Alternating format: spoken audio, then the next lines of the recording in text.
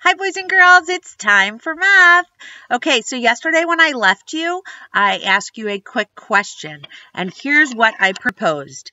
If Jackson has 349 popsicles and shares 218 with his class, how many does he have left? If he gives 74 to Alexander to share with his sister Alexa, how many does he have left to eat? So I have for you the solutions.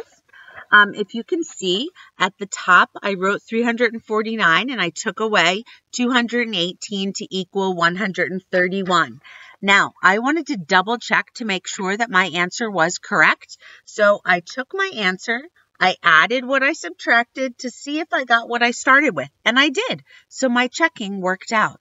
That's one way in math that you can always go back and look, and do I have it done correctly? Okay, then Jackson shared them again with Alexander and his sister Alexa. And when he took those away, I used my number line and I counted up. When I counted my 31, 25, and 1 that I added, I got 57, which means from Jackson starting with 349, he ended up with 57 popsicles. I'd say he's pretty kind. Okay, so today for math, we're going to look at making a graph, okay? So what we're going to start with is a third grade survey. Now, of course, I made this survey up because we're not at school to actually do the survey, but here we go. Maybe it'll be a little lighter now. Okay, so here we go with our third grade survey. Okay, now you're going to need this survey to actually make your graph and to answer your questions. Okay, so when I surveyed third grade, I asked them what their very favorite season was. And out of all of these students, 25 said spring, 60 said summer, 10 said fall, and 20 said winter. All right, now you might want to pause it and write that down because you're going to need it to make your bar graph. Okay?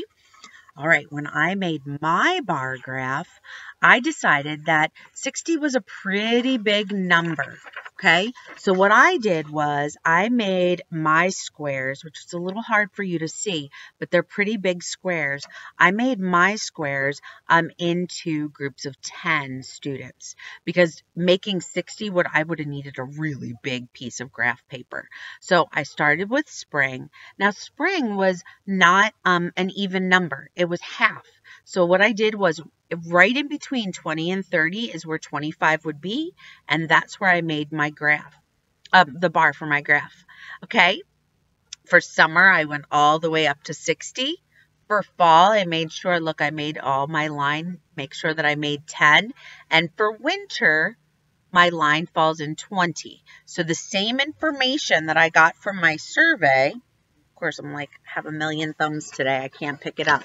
I took my information here and added the exact same information to my graph. Okay? Alrighty, so take a minute, make your graph, and when you're ready, come back for my questions that I have for you.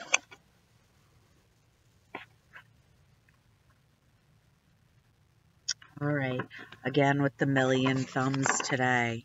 All right, here we go. Okay, so my first question to you was, how many students participated? Might want to put it on pause. Okay, and how many people participated?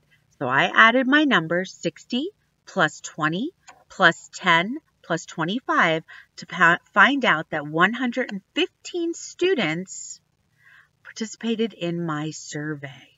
Okay, my next question for you, I think you just saw it by accident, oopsie, was which season is the favorite?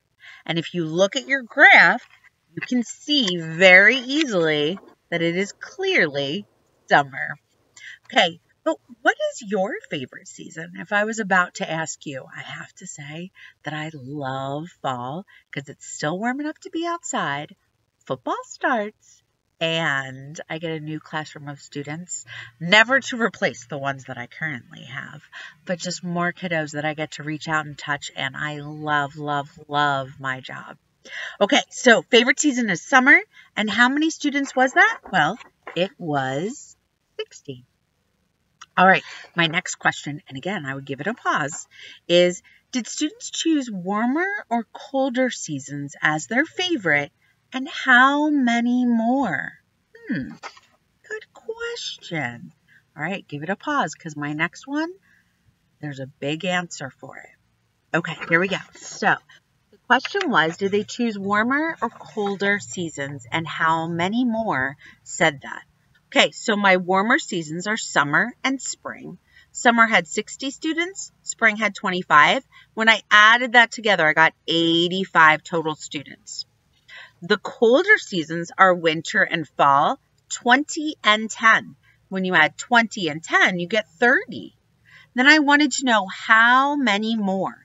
I could have done that in two different ways. I could have started at 30. How many did I need to add to get to 85? Or I could start with 85, take away my 30, and how many would I get? Either way, I got the exact same answer, and my answer is 55 more students. Okay, boys and girls, so that's it for math today, and I will talk to you soon.